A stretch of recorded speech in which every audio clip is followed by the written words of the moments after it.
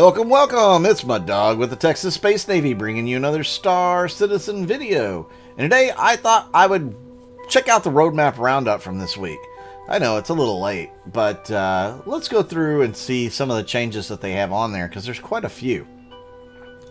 So if we scroll down, of course they say the typical stuff at the beginning. The things that they are adding to the release view for 3.18. Let's dive right in.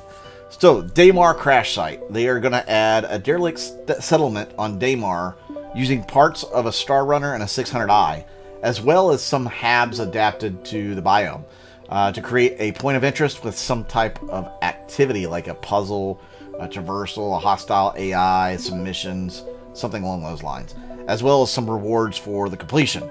So that'll be a lot of fun. You can go to Daymar, find that settlement, and you know, have some fun there.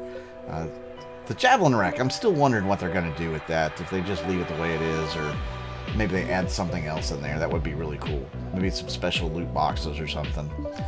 New rivers in Stanton. They are setting up biome-specific object rule sets around bodies of water and distributing those by placing additional rivers in lakes on Microtech and Hurston. So those are the two places that are going to get the rivers first. Sand Cave Archetype. They are going to establish the visual language, create a pipeline, and a quality standard for new Sand Cave Archetype. So with this, with that release, the cave networks using that archetype will be placed throughout the Stanton system. So it won't be just like on Daymar, which is an obvious choice for a sand cave. You may get it on Aberdeen or Ariel, both places that are pretty arid themselves. You could have sand caves just about anywhere. Arena Commander Classic Race Mode Overhaul.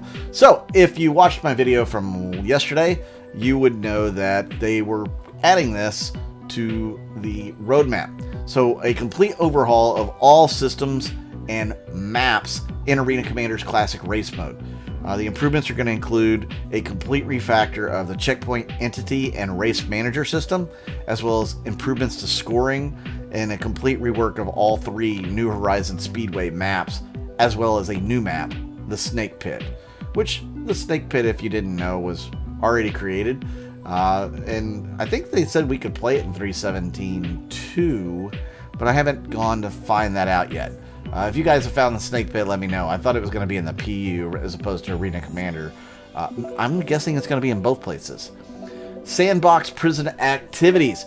Expansion of prison gameplay with a new suite of missions and sandbox activities to give inmates more opportunities to earn merits or to aid in their escape from prison. Still wanting to know if they have a second escape path out of the prison. As far as I know, nobody has found that. I haven't even looked for it in a long time, so you know, I've got the first escape route really down. I can do that fairly well. So, you know, it'd be interesting to see if there's a second one. They haven't added the creatures in yet, as far as I know, so I imagine when they add creatures in, they may be adding the second escape route for us to get scared the bejesus out of us. So that could be interesting. Security Post Korea reactivation. Now, this is huge. Security Post Korea will be taking a more central role in Stanton security. Crusader Security have moved in a full-time staff and have begun storing confiscated contraband aboard.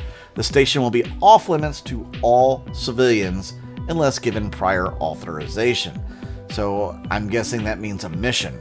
Either you're the good guys and you're going over there, or you're bad guys and you're going to try to loot some of the confiscated contraband over there. Either way, it could be a lot of fun, especially you know, well, yeah, you'll have plenty of targets to shoot at, I'm sure. New missions, Orison. Bounty, assassinate, clear all other missions to take place on the platforms created for the Siege of Orison, which, in the future, will be distributed across the planet of Crusader to create further content. So, we could have different places to go on Orison that'll spawn some different missions for us. New interdiction scenarios. They're going to add new variations and difficulty levels of the interdiction scenarios that players will come across while quantum traveling. So it's not just going to be police or pirates pulling you over, or it could be still those different entities, but it'll be varying in skill level to have to deal with in types of interdiction. Environmental space missions. Implementation of new missions and scenarios that the player will encounter as they wander around an area of space. The missions that appear will be based on the probability volumes that a player is currently in. So now we're starting to talk about the back-end systems saying, well, there could be a lot of people flying through this area. There are several NPCs in this area. What are the chances that the player comes across it? Well, oh, yeah, it may be 1 in 100, but we rolled the 1. So you're actually going to encounter, you know, this Banu merchantman or whatever. That's probably not going to be it, but you get the idea. You're going to encounter an NPC, whether it's good, bad, ugly, and you could end up getting a mission based on that, or some sort of interactions. Salvage, hull stripping. Previously, the initial release of hull stripping was limited to FPS and the Drake Vulture. This is being updated to also include hull stripping aboard the Aegis Reclaimer using its remote salvage turrets.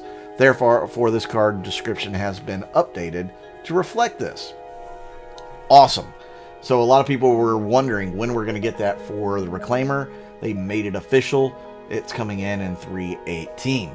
So let's take a look at some other stuff that they have going on. Here you can see the new missions for Orison, the sandbox prison activities, and the security post Correa reactivation.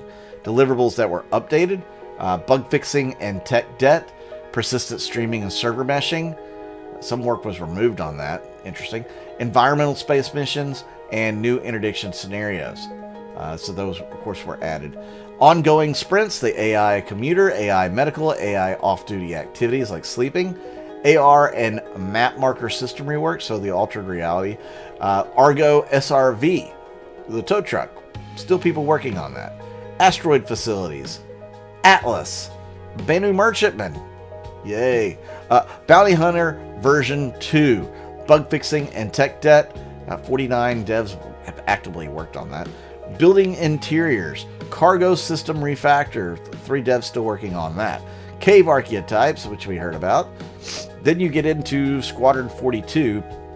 Chapters 1, 2, 4, 6, 9, 10, 11, 12, 14, 15, 17, 18, 19, 20, and 23, all having some sort of work done or number of active developers decreasing or increasing on those chapters. So maybe some of them are winding down, some of them are heating up. Character work, 59 active devs working on character work. That seems kind of amazing. Commodity kiosk, cooperative locomotion, derelict spaceship points of interest, DGS crash recovery, DGS mesh node, doors, airlocks, light panels, UI. 1 dev working on all that. Drake Corsair, 6 devs working on it. It looks like some devs have dropped off of it. The Drake Vulture, dynamic events, dynamic mission system, enemy characters, enemy ships, EVA Tier 2, fire hazards, fire rats armor, flak ammunition, FPS devices Tier 1, FPS radar and scanning, can't wait for that one, Frontier clothing, Gen 12 render is still being worked on, Hex, jump points, ladders Tier 1, life support Tier 0, Loreville Cityscape is still getting worked on. You know, I thought that was going to be in earlier. I guess it's been pushed back a little bit.